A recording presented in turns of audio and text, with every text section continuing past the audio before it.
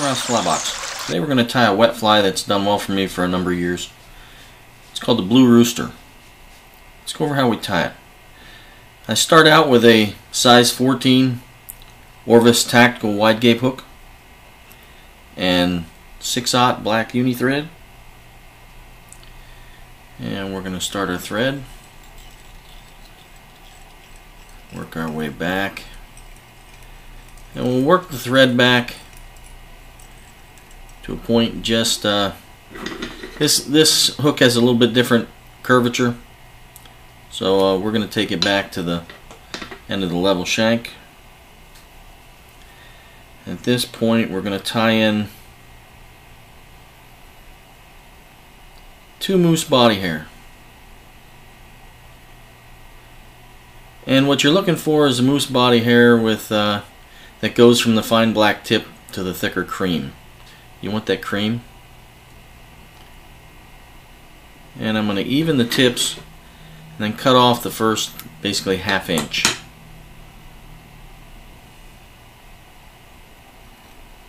And we'll tie that in on the side of the hook. Bring our thread forward, wrap it down, and then build an even body, and we'll take it just slightly down into the curvature, just to where it makes the body of this fly look like it's right about there. It's just starting to curve down. And then make sure we got a fairly even abdomen up to a point of about 2 eye lengths behind the eye. At this point you're going to take your 2 fibers, your 2 hair, and you're going to work it forward. Now they'll spread out a little bit. I do this by hand rather than with hackle pliers. And they'll split slightly, but they'll just naturally also fall in to the gaps that they leave, the forward one leaves. I do this by hand because they can be fragile when tying in.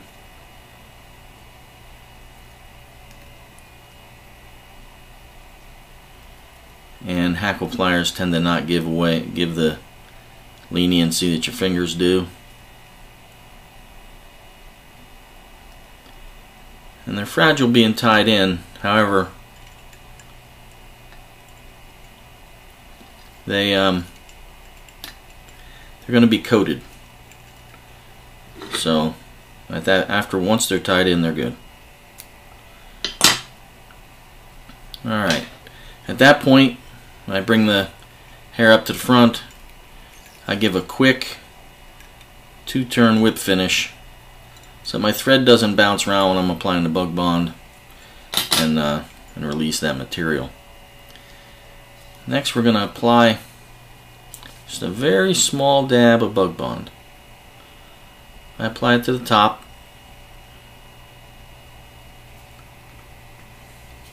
And I take my bodkin and I make sure that I coat the entire abdomen. And I apply it by sweeping it to the front. I don't want a thick tail section of this abdomen.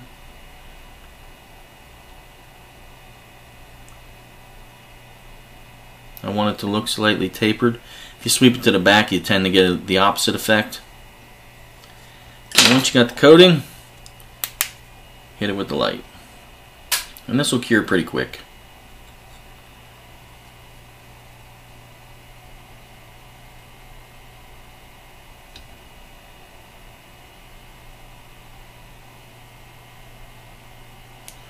I like to give it a little bit extra just to make sure. Okay. And then once that's cured, I bring the thread and I make sure I got a solid base, so I don't want anything sliding. And then I bring my thread back to the beginning of the abdomen. The next material you're going to tie in is a rooster ringneck pheasant rump feather. And we're looking for the rump feathers specifically that have this bluish tipping to it. It's a gray-blue tipping and the heavy barring. And what we're going to do is we're going to strip back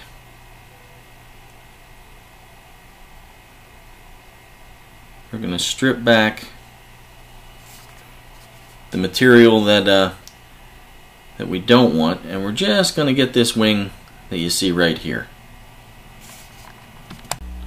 You want it to be approximately the length of the shank and extend out to the bend of the hook. I trim the base.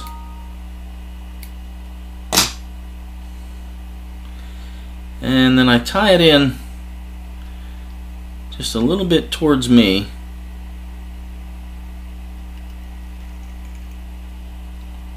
And then rotate it over.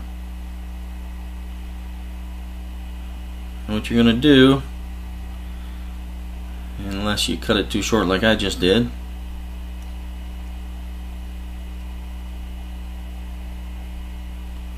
is you're going to pull it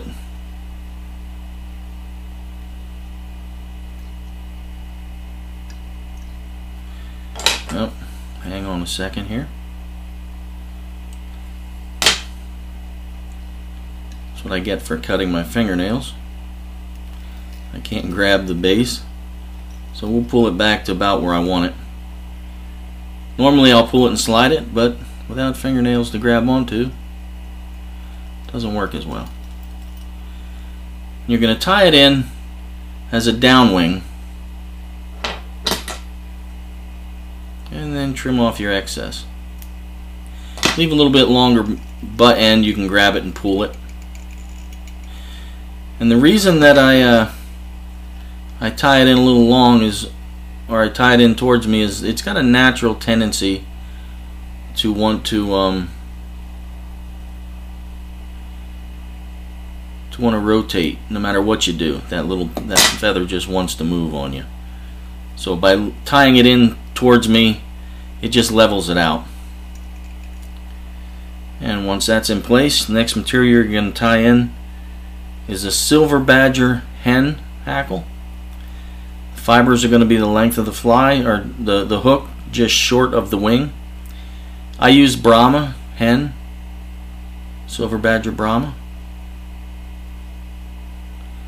And you're going to tie that in as well on the side of the hook with your trimmed butt end. And then you're going to get usually two turns of this hackle. 2 full turns is all you need. And you're going to bring it up behind the eye and tie off.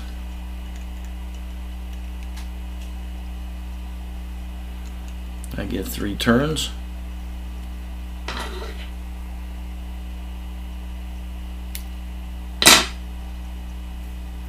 Now don't worry if I crowd it slightly, because I'm going to sweep it back. I'm not just going to leave it.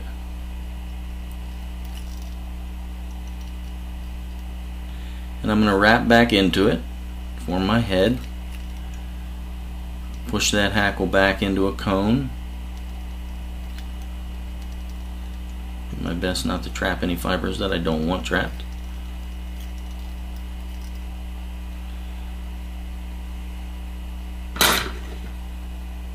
Looks like I got one in there that I wasn't able to avoid.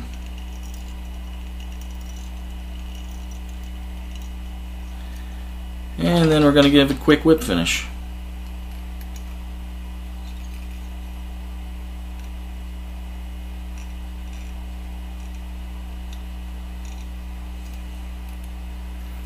And I like to fish this fly as a standard wet. Swing it. I will fish it with a split shot at times, but generally not. And if I see that their fish are rolling on top, this fly does very well if you grease your tippet and keep it in the film. But there it is, the blue rooster. Very effective wet fly for me. I love it in the brook trout streams, and It works well year-round. Hope that adds to your box. Good luck. See you in the water.